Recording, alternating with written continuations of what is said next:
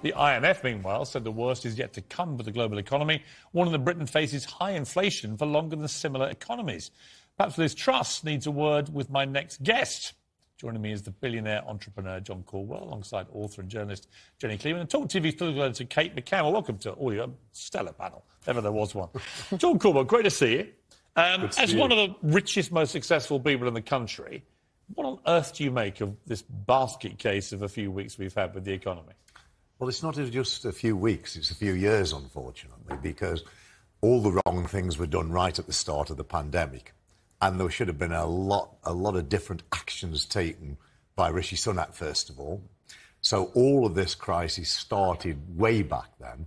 And, of course, the pandemic was a huge challenge to overcome, but there was lots of ways of managing it more shrewdly than we did.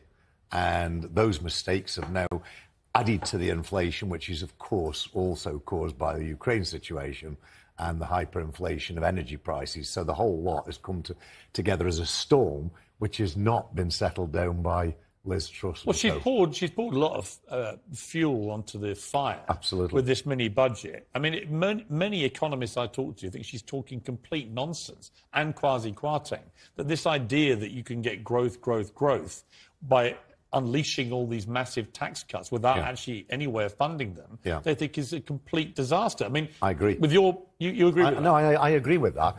That's not to say I've ever been against borrowing more money, but I wanted to borrow more money to invest in the economy, to grow GDP. If you only borrow the money to put into people's pockets and rely on that feeding through and creating growth, it's not going to work, because all it'll do is create inflation. And, of course, that's where we are now. We're in a desperate situation. Well, I don't care if they're Tories, if they're Labour, if they're a Lib Dem, Labour pack. I don't care, actually.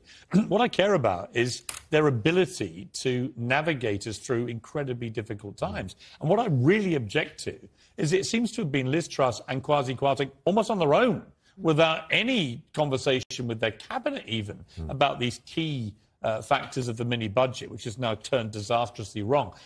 I didn't vote for these two to do this. Nobody did. Yeah. They don't have a mandate to behave in the way they're behaving. No, it's extremely frustrating, but I'm frustrated more in the long term, Piers, because I put in a plan to the government in March 2020 when I saw exactly what was going to happen as a result of the pandemic. I first of all said nobody should be substantially worse off. Rishi got that wrong and made people substantially better off in a large sector of people, and then made other people a lot worse off. So he got all that wrong. But I also put in what I call Caudwell pandemic recovery, which was a methodology of making Britain boom in the long term.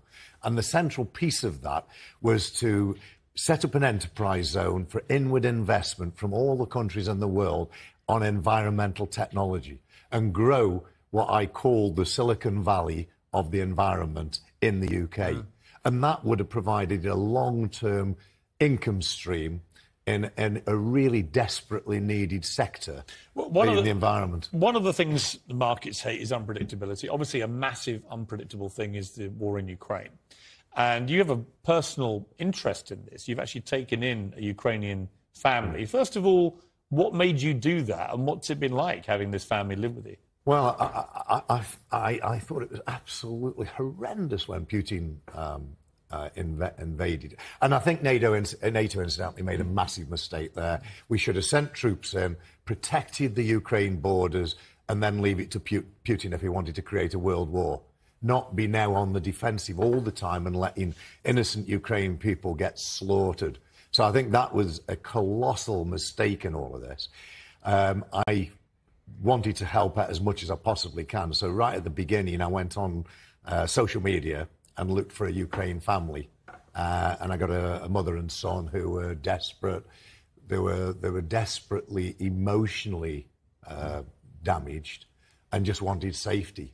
And the husband and father's on the front line, I think. Yeah, and of course, they are now living a life, a very pleasant life with me, where everything's provided and they've got lovely grounds, a lovely life. But they've got this compelling cloud of what's happening back home, what's happening to her husband, what's happening to all her relatives and friends, and what's happening to her homeland. And she bursts into tears quite regularly, as you'd naturally expect, because she doesn't know. None of us know. So, I mean, it's a tragic situation. Well, good for you for doing that. One thing you said is that as part of the battle over energy, for example, that the British public should rally now and start to conserve individual quantities of energy. Why do you feel that's important? Well, that's a minor step, and it's been blown slightly out of proportion, but I still think that is a really good thing to do because we've got very high energy prices. When I was a kid, like a lot of people of my age, we lived in houses that were freezing cold, no heating hardly at all, and so on. Now, I'm not suggesting we go back to that, but what we can all do is reduce our energy consumption, which is great for the environment and will reduce... So how are you doing it? I mean, obviously, you're a very wealthy guy. You've got a lot of electricity. What are you doing? Well, I preach to people that they should do this and take measures to cut energy consumption. So I'm doing it myself, and I've switched my heating off at home. I just have my kitchen warm. My bedroom, when it gets to freezing temperatures, I'll put a little bit of heat in the bedroom.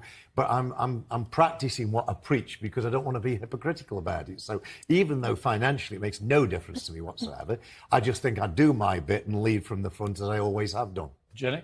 I think it's a fantastic idea. John Caudwell, switching gears a bit. King Charles III, the coronation will be on Saturday, May the 6th. It's around the bank holiday there. There's a lot of reports that they may try and slim it down, that rather than the big 4-hour coronation that we saw for the Queen, his mother, that for him and his own Queen, Camilla, it may be a shortened version, maybe an hour or so, and less pomp and pageantry. I've got to say, I'm in two minds about this. I understand the optics in the middle of a cost of living crisis, but I also looked at what happened at the Queen's funeral and thought, my God, we showed the world what we can do when we put on this kind of thing. And that was a very sad occasion. Now we have a chance for a glorious celebration of our new monarch. Is it right to skimp? I mean, you live like a king yourself. I've been to your place. I mean, Buckingham Palace looked like a shoebox. But should we just go for it and say, you know what, actually, this is what we do better than anybody else? We should, because the pomp and ceremony is something that we do brilliantly well. It creates a lot of revenue for Britain through tourism. The monarchy the key people in the monarchy have been exceptionally good. The Queen is probably the greatest, is the greatest monarch that's ever lived and probably ever will live. And I think King Charles has done a great job in lots of areas of the environment and architecture and so on. And I think he'll be a pretty good king as well. And I think we should celebrate that and show the world that we can celebrate it in spite of the rather difficult circumstances we're in at the moment. This is what I think. Jenny, I presume you think the complete opposite, do you? Well, I don't think I think there's a delicate balancing act. I think we live now in a digital age where people's attention spans are a lot shorter. I think 4 hours might be a bit much. You could make 1 hour very sensational. I also think, you know, the coronation... It's not a reality TV show. Well, you know, it's a coronation of our monarch. Have the state... John, quick plug for your book. Title? Love, Pain, Money. Which has brought you more pleasure? Love, pain or money? Well, I think I'm a masochist, so probably the pain. Probably the pain. But the pain and the love go together, don't they? I've not read your book yet, but I want to, because you actually... I think you're an absolutely brilliant example of a self-made success story in this country, and we should be very proud to have you. And I'm looking forward to reading it. I think you all speak common sense, which is a massively overlooked virtue.